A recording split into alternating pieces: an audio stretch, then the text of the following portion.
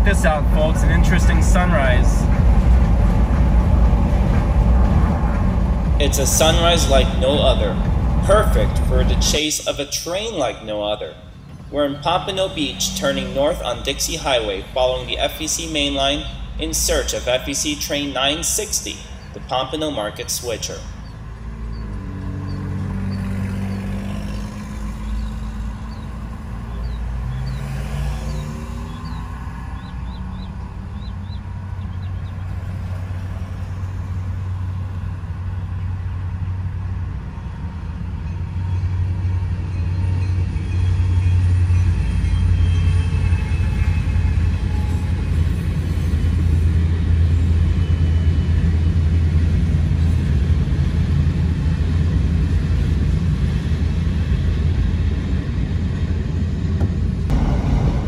The 960 originates out of Fort Lauderdale Yard on the Florida East Coast Railway and works north as far as Boca Raton, Florida, but the majority of the customers are located in Pompano Beach proper.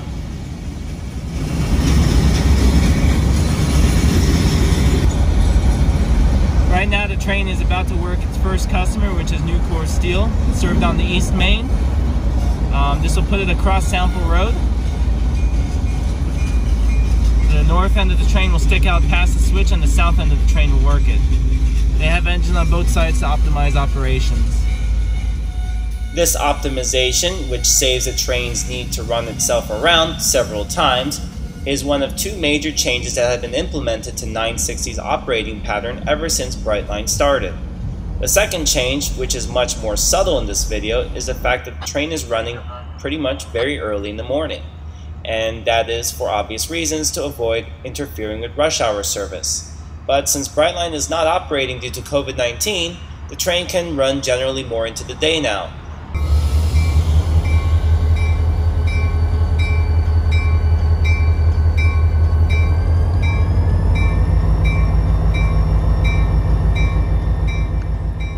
NUCOR, which is a known steel producer, takes in rebar and other metal loads here at Pompano Beach for distribution. But much like several of the other customers in the Pompano market, as interesting as they are, seeing the train actually switch into the facility is very difficult. In this case, it's because 960's cars are actually blocking the view. The best we can really do is compile a bunch of shots over at Sample Road.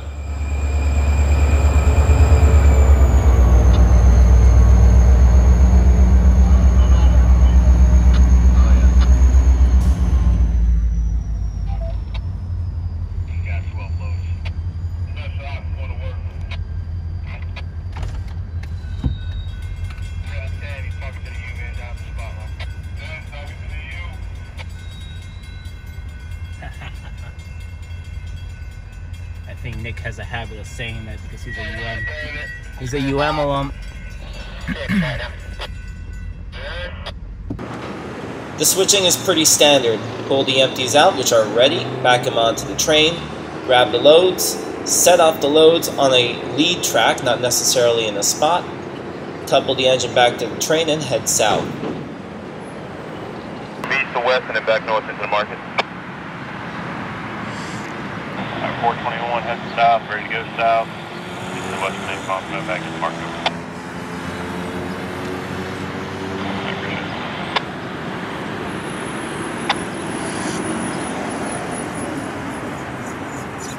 Got a full release on the bottom. It is finally at this point where I link up with, off camera, my friend Richard, known on YouTube as FEC Railfanning and FLL Aviation. Feel free to subscribe to both of his channels.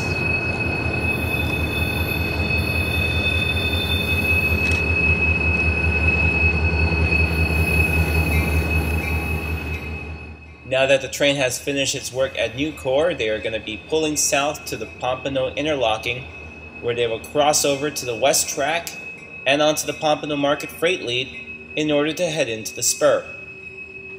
And yes, I had to turn the volume down to combat that squeaking noise, which is most likely, I would say, a stuck brake, maybe?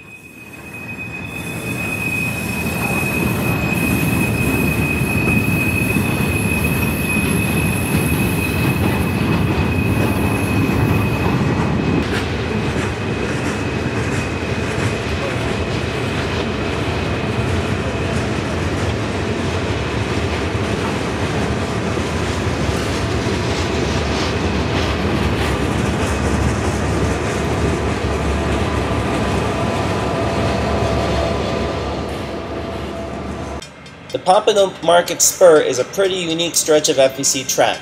Still largely jointed, still 10 mile an hour, no quiet zone, running through residential Pompano Beach. And this is a very cool spot that Richard took me to.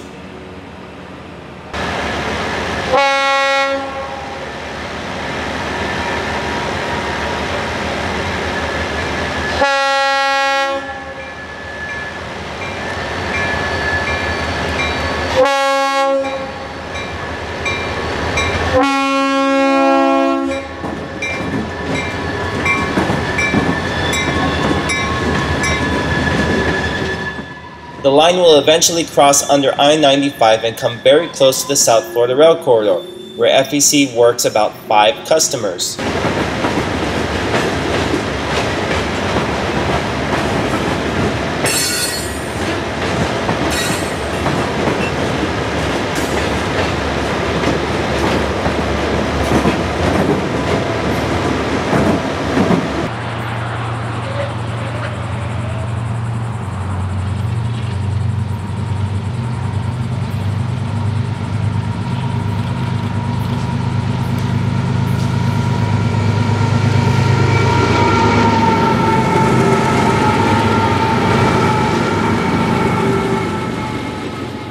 But before we see the switching action on the end of the spur, let's have a little break and catch FEC train 121 southbound from Jacksonville to Miami. This catch was particularly important as we were tracking whether FEC was going to reinstate train 109, which, as you can see, the normal freight block that it has, which is empty rock and manifest, was tacked on to the top of this train, so not today.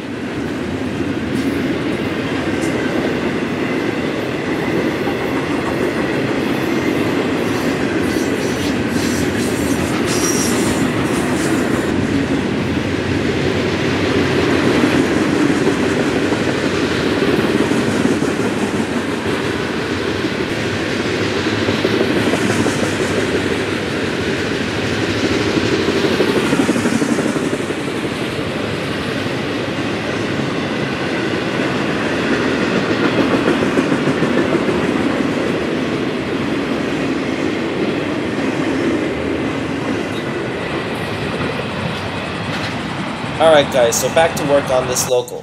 It is headed to this customer, MATCO Industries, a large transloading facility that handles just about any dry commodity that you can name. Parallel to it is also a scrap metal loader on behalf of Trademark Metals. What's really neat about this area is that it is so close to the South Florida Rail Corridor that we can quickly head out and catch Amtrak 98 on the fly, northbound Silver Meteor.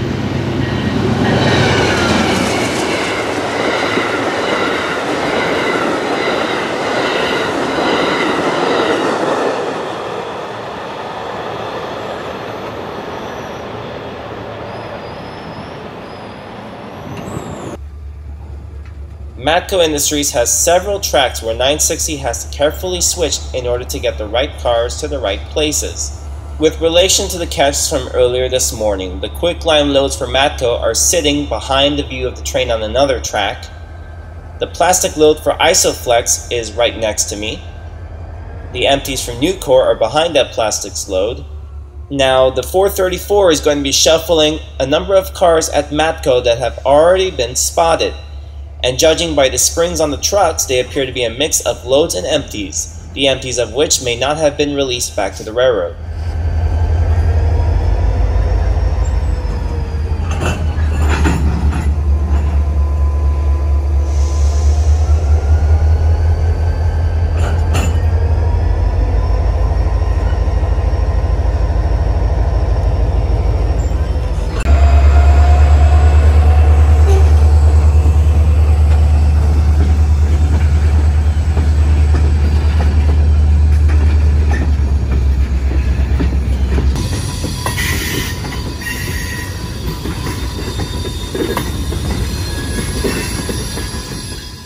In case you were wondering, hopping on or off this slow-moving equipment is not really as scary or as dangerous as it may seem.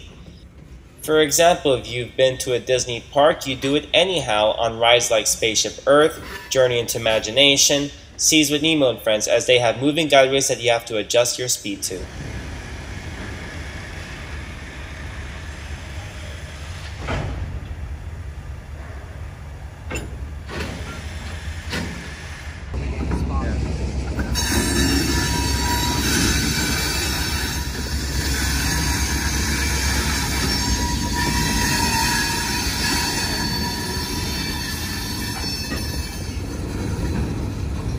There's steel ties here, I see.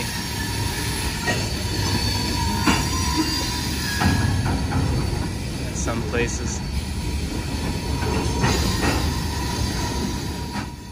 Now with that already placed cut, 960 is backing onto the fresh set of loads that are to be placed. Think of this like first in, first out sorting in retail.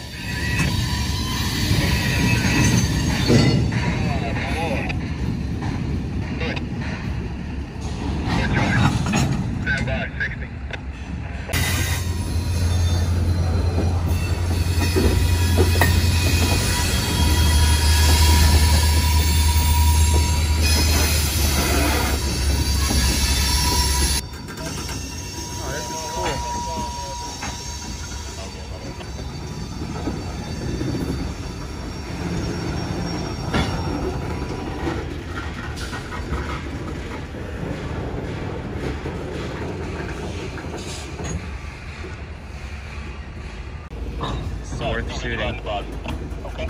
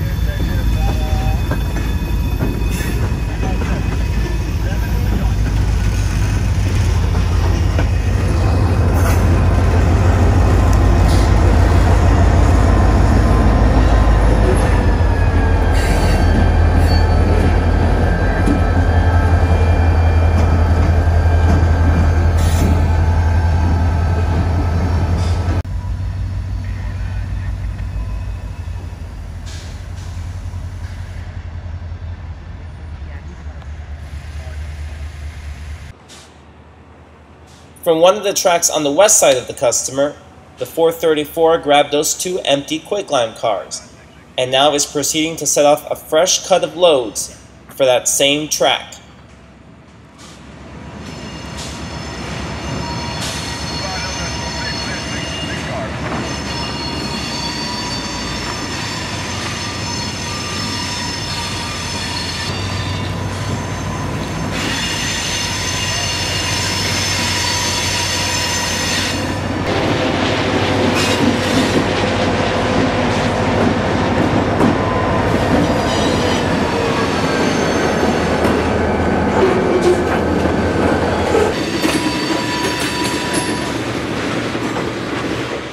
A note to all the model railroaders out there. Capturing the quicklime railcar operation is not too difficult. You could get a Pullman Standard 4750 from just about any manufacturer, or a Scaletrain's Gunderson covered hopper, do the necessary weathering, relettering, and there you have it. You'll be done and all set and ready to haul quicklime. In the model world, of course.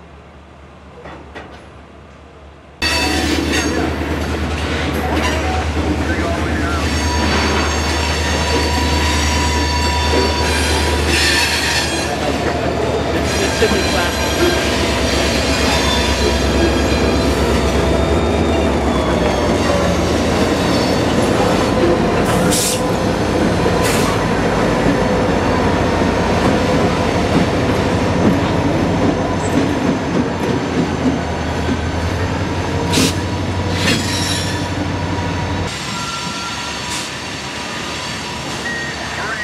So that the 421's tucked in that way for now.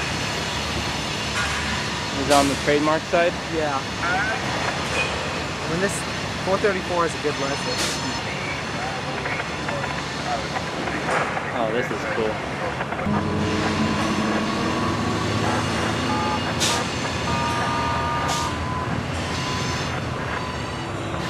He's only pulling one car out. That was all loads. Yeah, Richard and I are bickering about the locomotives and which one has the cooler paint scheme. But anyhow, that one car that the 434 is leaving MATCO with is going to be going to ISOFlex, but the whole train is going to be solid when that move is done.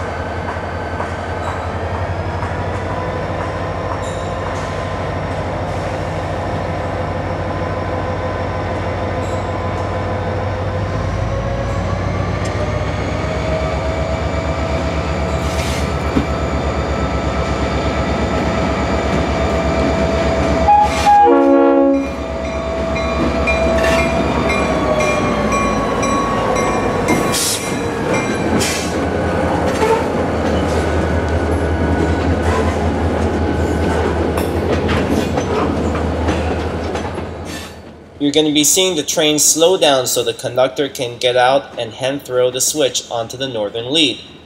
I'll bring up the map to remind you of what the track layout is like. Unfortunately, ISOFlex and the industries to the north are not really easy to access, so we're going to be waiting at the Northwest 15th Street grade crossing and wait pretty much until the train is ready to come back south.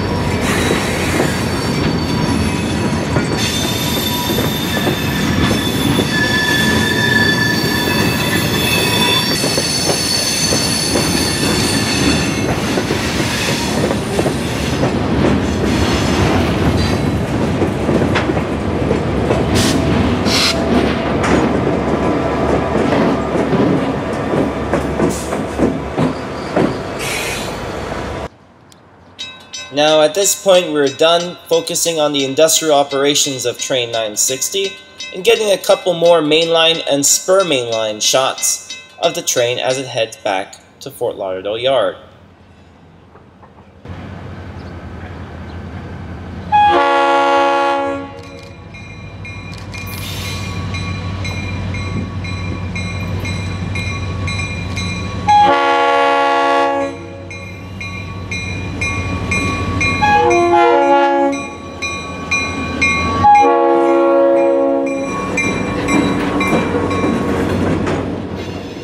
Shout out to East Coast Nick, the engineer on this train.